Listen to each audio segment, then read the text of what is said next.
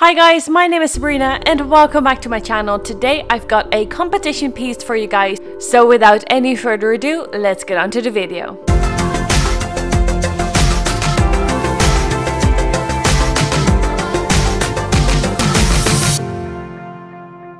There are so many artists, YouTubers out there and so many are so amazing, but if you follow the bigger ones, you might have heard about Draw with Jazza. He is a really great artist, YouTuber, and his skills with art and drawing and copic markers and everything is just insane. I very much enjoy watching his channel. I have subscribed to him for the longest of times. He's actually a featured channel on my channel because he's one of the people that I look up to. So he is hosting a competition and I could not resist. So this competition basically is about an artist army, and you have to draw what you see for an artist army.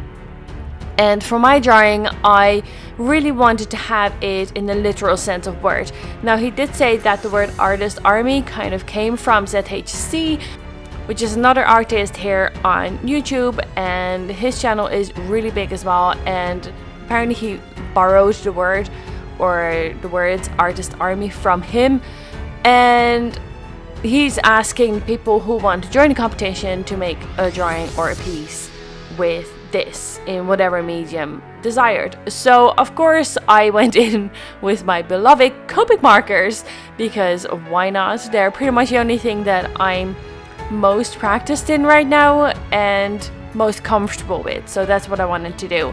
So as you could see earlier, I started out by making the line art on my sketch pad, and I just want to tell you guys, there was so much work that went into this video. It was crazy. Let me know down below in the comments how long you think I've worked on this piece. I'll also put like a poll up here in the top so that you can vote on that. But it was insane, and I'll let you know in the end of the video how long I've worked on this because it was quite long. I'm really happy with it, don't get me wrong, I'm really happy with it, but it was really long.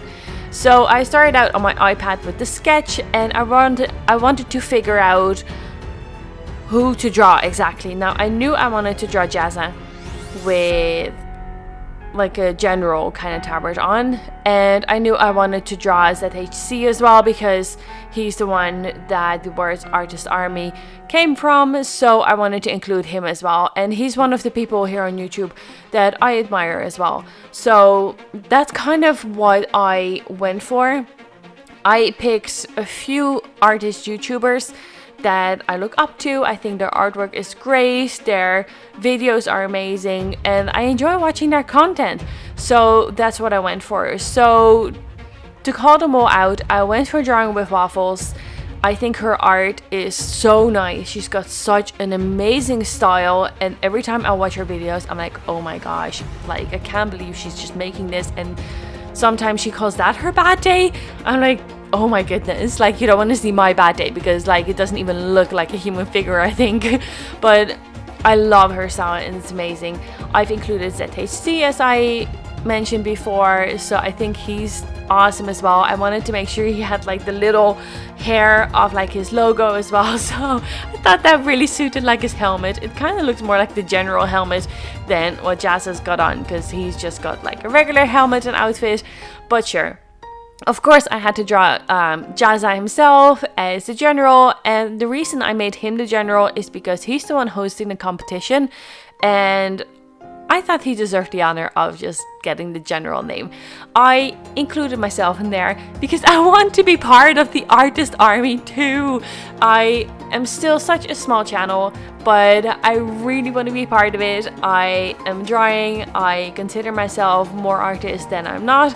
So why not? Like, this is my opportunity, so heck with it, like I'm just going for it. And I included Bailey J, who's at the right as well. I think she seems like such an amazing person. I really enjoy her videos, and oh my god, all these people out there are just so amazing. And at the bottom left corner, pointing at the sword, is Emily Artful, and I actually watched a video of hers yesterday, and I just love it. Like, she seems so honest and amazing in her videos, and all these people are so great. Now you've probably noticed, or you might have noticed, that I have not mentioned two people that are in this drawing, but that I have drawn. They kind of snuck in, and it's kind of up to you to say if you can figure out who they are. Like, I'd be surprised if you can't, especially for one of them. It's very obvious. The other one is a bit more tricky. They're not, I'll say this, they're not YouTubers, and should I say this? They're not alive. I don't know if it's fair for me to say that, but sure, I'll leave the rest up to you guys. You tell me who you think they are, and the reason I included them, it might become obvious when you know a bit about me and then more about them as well. So I'll let you see if you can figure it out. So for coloring it in, I went for the skin first. I wanted to make sure that I had the skin tones down, and I think it didn't go too bad. I think I gave myself a bit more of a holiday tan than I originally intended to. I haven't been on holiday yet, but I'm going, I promise. But yeah, that was kind of a little bit oopsie, because I think usually I'm a lot more paler than I've drawn myself right now. So whoops, goals for holiday, I suppose. And after that, I decided to do the outfits and the structure. So that's what I did. And for the structure, I went in with two different colors of brown. I went in with darker one color, and I wanted to give the wood kind of like a texture. That's what I went for, and I think that works. I think I can't complain about that, it worked. And at the left bottom side, you'll see more structural bits as well, and my idea was to have like an X shape go below the actual thing that the guy is standing on, the archer is standing on. And there's one at the front side as well, but you can't see that because I put the characters in front of it, but I sketched it. So if you look at the sketch, you can see it's there, but then I put characters in front of that. So I also want to say, I really hope that these artists that I've all drawn don't mind me drawing them. I enjoyed drawing them. I tried to look up reference pictures and everything, and I'm really sorry if you don't like the bit that I've drawn for you. I'm really sorry. I'm not too practiced in drawing from references, and these are one of my first people that I've drawn from using actual real life references. The rest all just came from memory, from my head, and are all purely made up. I did not use any references for my previous ones, and these ones are. So that's my only hope, that people are not getting offended by how I've drawn them. And it kind of is a little bit nerve-wracking, because I know that I'll try and see if I can send this out there and just tell them that I've drawn them, and asking them that I hope you don't mind, and I'm sorry if I screwed up your character. But for drawing with waffles, it was so hard to find a reference of her that I actually had to go for a reference of Meet the Artist drawing that she's made. So that's what I've tried to do. So I'm really sorry if this doesn't really look like you, but I've tried my best. And for the armor, I wanted to try and give it like the structure of like an armored vest as well, or a harness, or however you call them. I don't know those terms really, but I wanted to give the structure that it was more protective and that it wasn't like really smooth and shiny. So that's why I went over there with the darker gray, and those all have been done with like cool grays. And basically there are tons of little X's. That's what I've done to try and create the structure there. As for the tree, I went in, you saw that I did not make the line art, and I did that on purpose because I felt that if I did the line art, it wouldn't look right, and I wasn't quite sure how to do it. So that's why I went without line art and just done the trees like that. So I made patches of green for like the base of the leaves, and then I layered it by putting in darker and darker green colors, and I put in their yellow green. So it's yellow green 97 and 99 that I've used to give it more like a brown color as well, to give it a bit more depth as well. So I do know that for this drawing it's got a lot of brown tones, and that's because I kind of wanted to have it similar to at a time that they didn't have modern things yet. So that's what I wanted to do. Hence more leather looking and more brown tones. And I know that the pink hair of Bailey doesn't make sense in that time frame either, but she's had pink hair for a while, so I really wanted to feature that. So I think that looks good. So yeah, it's kind of a mix of both. Like, of course, the YouTube banner, they didn't have anything like that back then, and like I might not have made things 100% accurate, and I am changing things as well. I know I'm making them swords, but then I was like, no, it looks much better if they're actually pencils. So I am changing that later. So I know that I am shading in all the swords right now, but it will change. So all of a sudden it will have changed. Woo! That's because I made the decision last moment, and also because this took me so long to record and I had so much footage to go through and to pick moments off and everything to make like a decent video. I had to cut a lot of footage. A lot. So that was a little bit insane. And I don't know how my computer managed, because my computer is having a hard time doing the things it has to do for these videos to begin with, so let alone with like this massive video. And the worst thing is, this is not even the biggest project I've got on. This is only what, like 8 people on there, and background, okay, well, true, it's got like more of a background, but I've got a project where I have to color in 22 people, all drawn from real life people. It's a project that I've offered to do, and I'm kind of thinking, why? I don't know why I did that, but sure, that's what I did. So for the background, I decided to go in with like the earth tone colors first, because I wanted to try and see if I could have that come through a little in between the grass that I'm going to put in. And I like how it looks. It's still a little bit flat. I did give it some shadows and some highlights like this.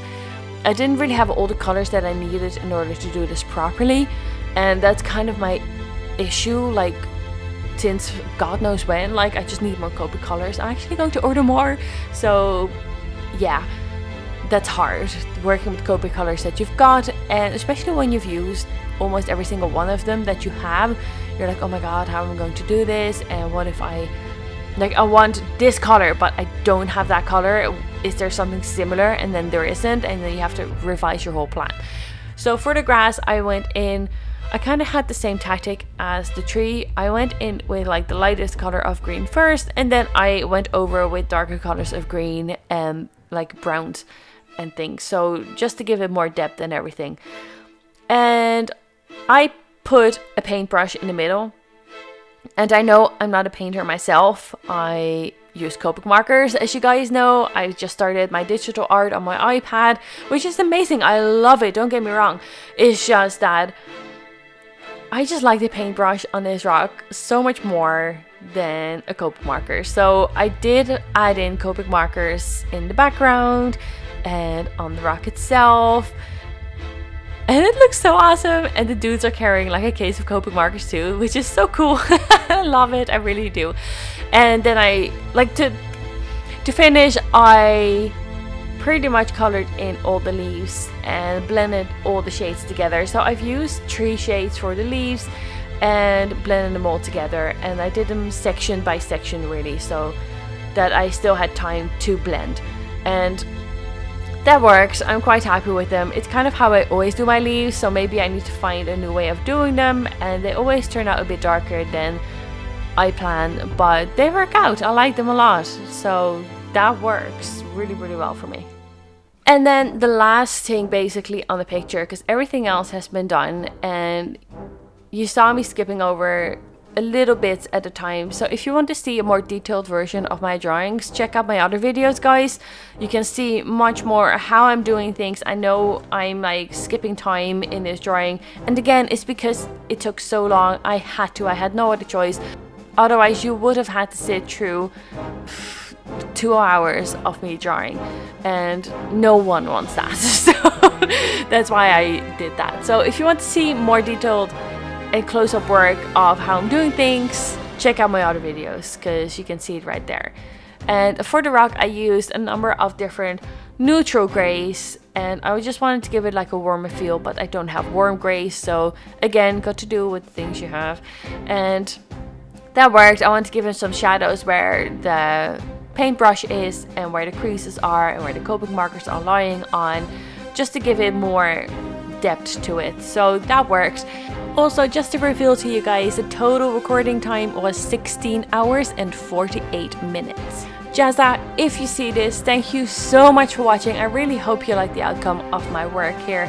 I really worked hard on this and I hope it shows, and I'll keep my fingers crossed. And even if I don't win anything, it was just such a pleasure to do this and so much fun to make. And for everyone else out there, thank you guys so much for watching. As always, I really do appreciate it, and please don't forget to hit the like and subscribe button down below if you enjoyed this, and I'll catch you guys next time. Thank you, bye!